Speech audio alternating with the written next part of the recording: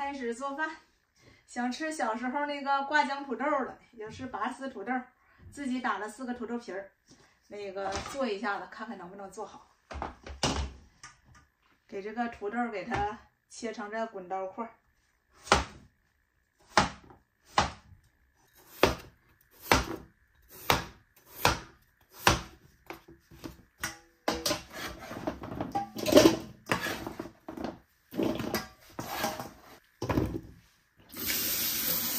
给它水冲一下，淀粉冲没了。这水给它擦干点，和这纸吸吸水分。倒入豆油，好嘞，油也热了。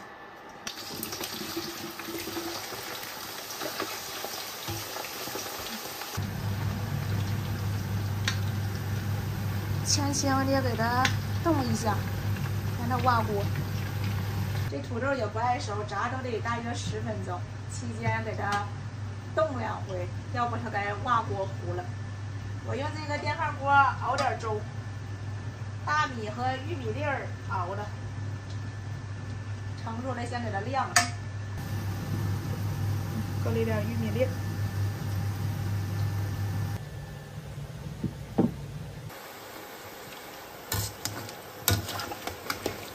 好了，捞出来。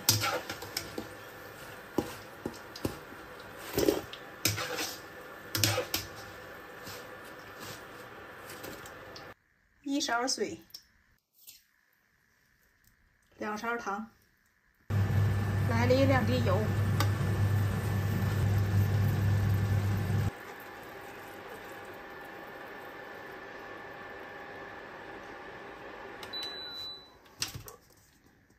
倒入土豆，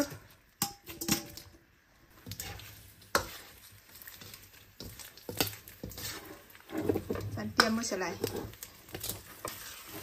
翻2下，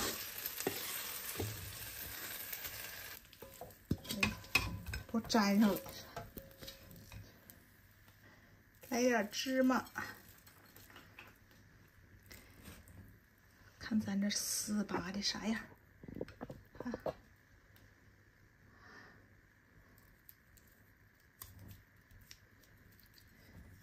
哎呀，家人们吃饭了。这个拔丝土豆做好了，但是感觉有点失败。第一个，我感觉就是糖多水少了，这糖感觉发干。第二个，感觉应当是过浆那个过油时候，这个油不是特别热。这土豆再不就是那个时间短，一夹就碎了。但是刚出锅那功夫丝拔的还是挺好的，现在都粘成一团了。看，我这盘子抹油了那功夫啊。就这样成一个大粘坨的拔丝土豆了，有大糖疙瘩了像。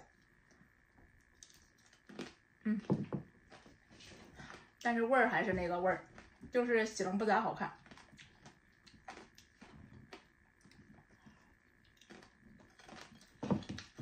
糖甜土豆面，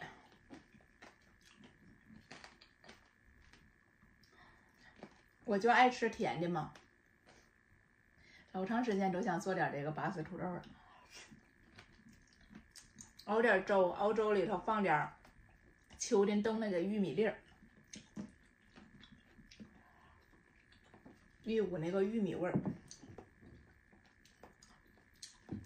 怎么回事呢？这土豆一夹还碎，感觉就是这土豆好像炸的功夫短，我寻思炸时间长了都糊了。还得常做呀，失败了。你看，要是都像这样就挺好。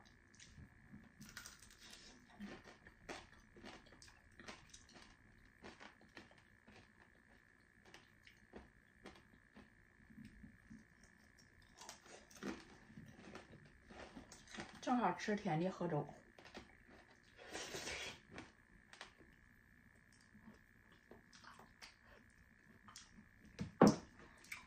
做饭就是这样，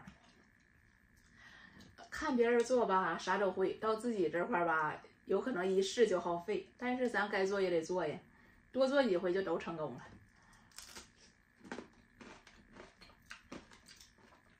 行不好，下回还得努力找原因。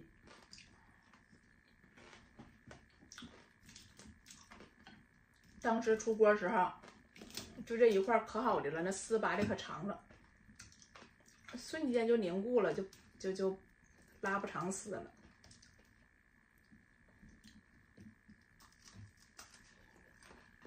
我之前做这个拔丝的东西，我好那个放油和水，但是我感觉油和水有时候好糊锅糊的特别快，就发苦。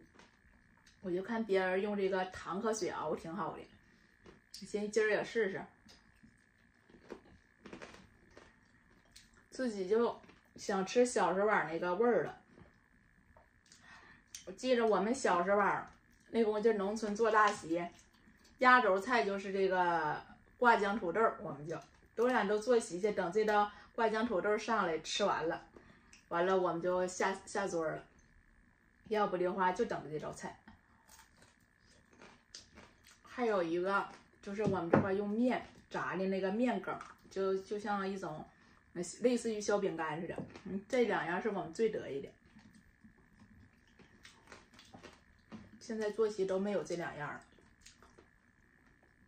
一会儿吃完饭出去溜达溜达去，上体育场走一圈去。今天那个我们这块有点阴天，雾凇又可好了，但是这回就有点黑了。这点失败的土豆又给我吃2顿了，下顿一热这就不能好了，这顿多吃点。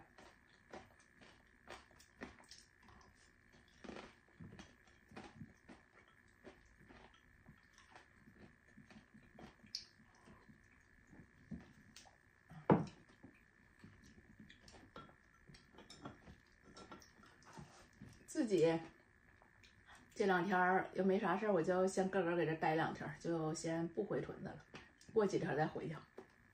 我再慢慢吃，因为它这个糖就有点发硬了，慢慢吃慢慢嚼。吃完了之后，我这个上体育场溜达一圈去。吃完饭了，上这体育场来走一圈了。今天这白天这个树挂可漂亮的了，现在还有呢。没啥事儿，上这走一圈。这块2排都是这个柳树，你要在这个小路这块走，就感觉在那个童话世界里那种感觉似的，老好了。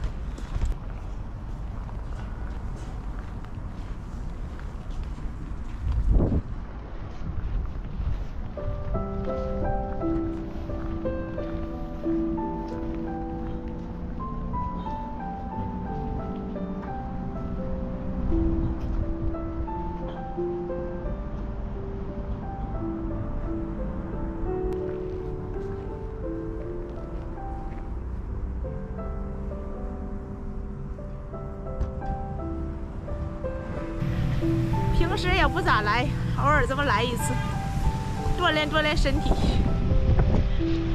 这有雪，你格外的心情好。但是现在人特别少，这个树挂明天更得漂亮，接的特别多。我明天上午没啥事儿，来再给你们记录一下。